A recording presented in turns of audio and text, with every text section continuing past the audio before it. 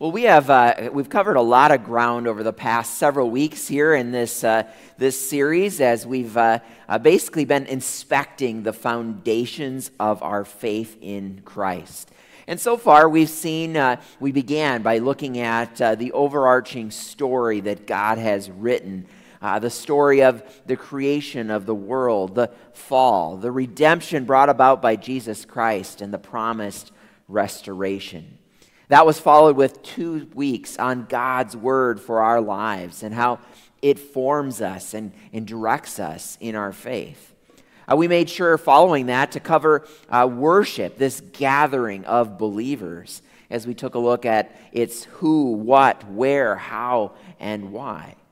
Then we broke down the things that we see in worship, these 2 common elements of the sacraments of baptism, of the water and the word, and also of the Lord's Supper, where Jesus' body and blood regularly offers us the forgiveness of our sins. And now this week, we take all of these foundations and understandings that we've come to glean over the past weeks, and we talk about how we take that out of our own lives and share that with others, as is our mission as Christians. It turns out this is actually a pretty simple thing once you have the foundations, the building blocks in place. I'd like to start then by going back to a story of a restaurant we visited, my wife and I, here back in my last year of seminary. And we got a chance to take a quick trip to Nashville, actually. And we went to, so one thing we like to do when we go to new places especially is find kind of the cool restaurant of the area and try a couple of those. And this one we found in Nashville was called The Pharmacy. Okay, you can already tell it's kind of a cool place based on the name. And it was actually a converted old school pharmacy, so kind of a cool building. And they had these really great handmade, house-made sodas and really good burgers and fries and you name it. A great place to eat. And we liked it so much that actually a couple of years ago when we took a road trip through that part of the country, we made sure we took a day to stop in Nashville to go back to that very restaurant because it's so high on our list for good restaurants. It was also cool, back a little bit ago, somebody said they were going to Nashville.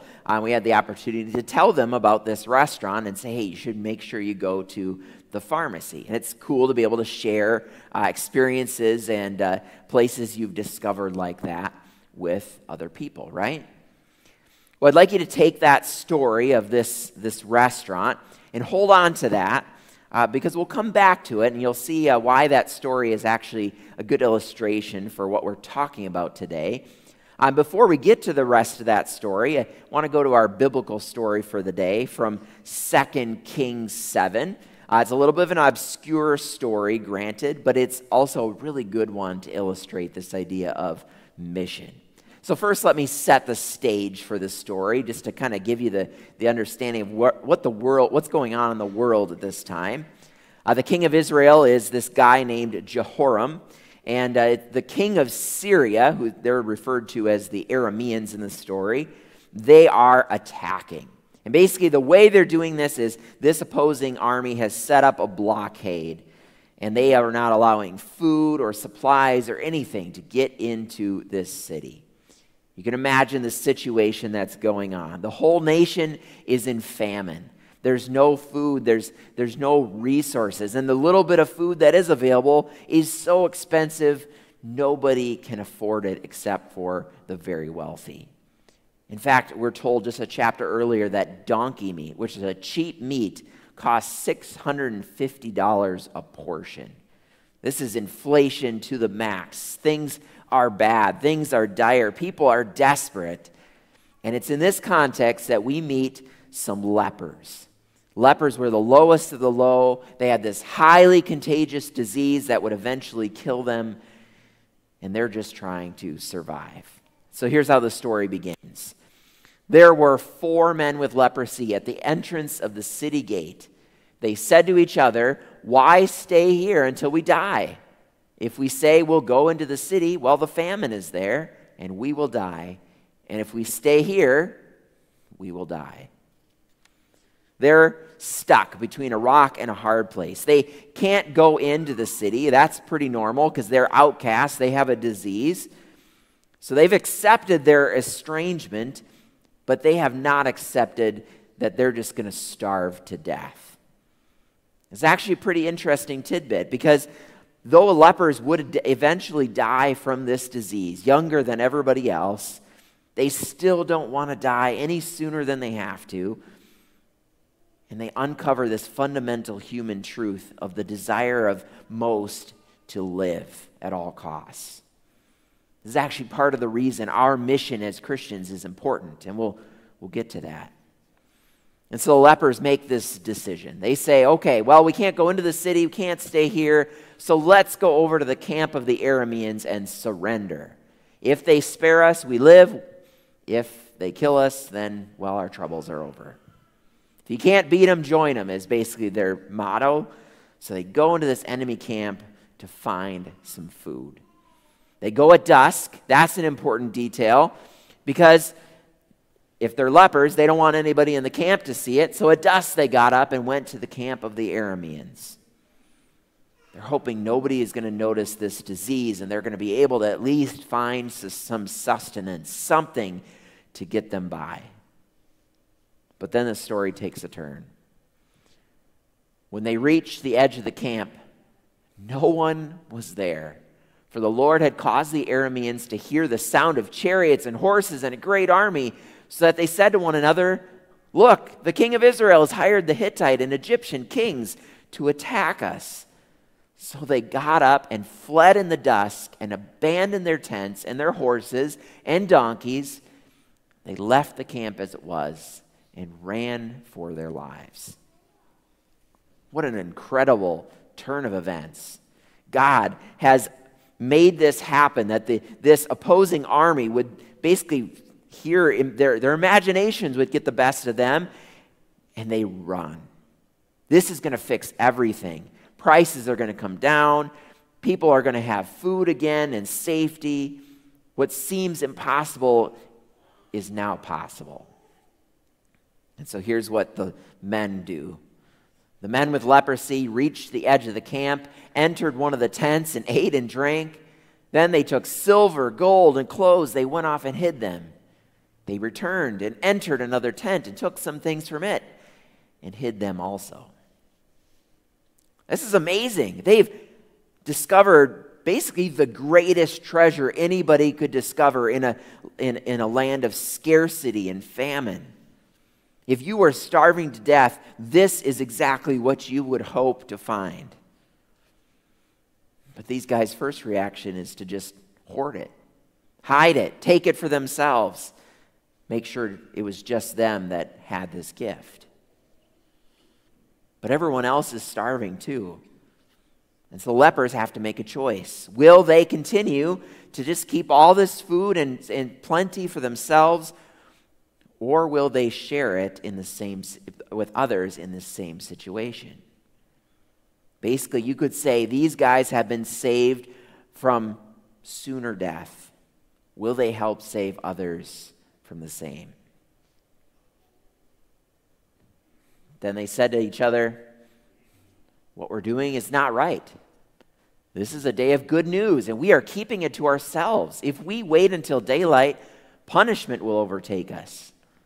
Let's go at once and report this to the royal palace." These guys have some amazing news they can share with the people of the city. And they realize they just can't keep it to themselves. They need to share it with others. And suddenly, a somewhat obscure story gets very real for you and me. Because we too have some good news. We have amazing news. There is really no greater treasure for the world than this news that we have. People of our world too are starving to death in a spiritual way because they lack spiritual food. Scripture tells us that sin ultimately leads to eternal death without the good news of Jesus' death and resurrection. The good food of Jesus' holy word. Just like these lepers then, if you have good news to share, you've got to share it with others. Now, I can imagine it's often scary to share it. I can imagine for these guys that they probably weren't excited about having to go with their disease and talk to other people or share this news. Maybe they were ridiculed. Maybe people thought they were weird. Maybe people think the same when we share our beliefs. But if you keep this good news for yourself, like the lepers, what you're doing is not right. So we've got to share this good news about Jesus. And going back to that story that I told of this restaurant that we were able to go to, it was cool to be able to share that tidbit with others. In fact, last night it was cool again to have a few people say, hey, I'm going to Nashville, or I've been there, I'm going to go check out that restaurant. It's always fun when you can share a good experience or something good with someone else. And you don't hesitate to do so, because it's not like the restaurant's short on food or they're going to close or something because you shared it with somebody. No, there's plenty for everyone. That's one of the cool things about this good news that we have as well. It is for everyone. It's not just for us. The lepers, too, they don't just get food. They get silver and gold and clothes. There's plenty for everyone. There are supplies here to begin to restore and save this nation. God's good news is the same. It is an abundant wealth of grace and salvation and hope, the same things that we have come to understand that we get to share with others, because it's not a scarce resource. It is for all people. The other side of this too, though, is that sharing the good news is we do this because people matter. When you share something good that has happened to you or a place you visited, you do so because you want that other person to share in it as well. You care about them. Well, the lepers, they decide to care as well because they don't want others to die. Maybe they even had some friends in the city and they realized, man, we've got to help them out. Well, those who don't have the good news about Jesus, Scripture tells us they will die eternally from sin.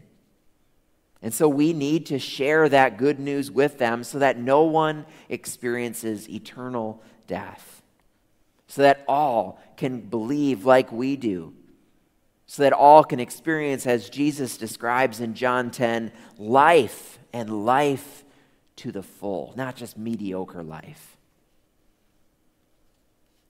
And because that's true, because people matter, because it's not a scarce resource, it's actually a fun thing to share this good news with others. Now, I know sometimes it's a scary thing to think about sharing that with somebody else. You might offend them. How will they take it? You don't know. But when you think about it, it's actually a fun thing to do as well. Because when somebody gets it, when somebody understands the good news, when they see their sin and have the opportunity to come and receive forgiveness and hope for the future, that's a great feeling. When the Holy Spirit has worked on somebody else, has used you as an instrument, what a blessing that is to see how God has used you. Just like sharing a great restaurant with somebody else, it's a great feeling when they get to share in that as well. When they come back and say, man, that was a great place. Likewise for us, when we share the good news, in Luke 15, there is rejoicing over one sinner who repents. There is rejoicing for us when God uses us to do that in someone else's life. And really, that's the goal. It's nothing fancy. It's simply that all would come to know this forgiveness that they have and that they would confess their sins. That nobody would have to die as a consequence for their sin, that all people would believe in Jesus so that they can share in this forgiveness through Jesus' death and this new life eternal through Jesus' resurrection. That truly is the best news you could possibly have to share with someone else. As the lepers put it, this is a day of good news, and we are keeping it for ourselves. Let's go at once and tell someone about it. And so today, let us together celebrate this good news that we hear, that we have together, and may we tell about it as well with great excitement and joy. Amen. Let's close in prayer. Gracious God, when we have good news to share, it's hard to contain sharing that good news with somebody else. To call a friend, to tell them about it, to go and rejoice with somebody. Lord, teach us to do the same, that through our faith, through the good news we have, that we've been saved and forgiven and given hope, that we would share that with others with great excitement and joy through that power you give us of the Holy Spirit. And we pray in Jesus Christ, our Savior and Lord, who has given us this good news. Amen.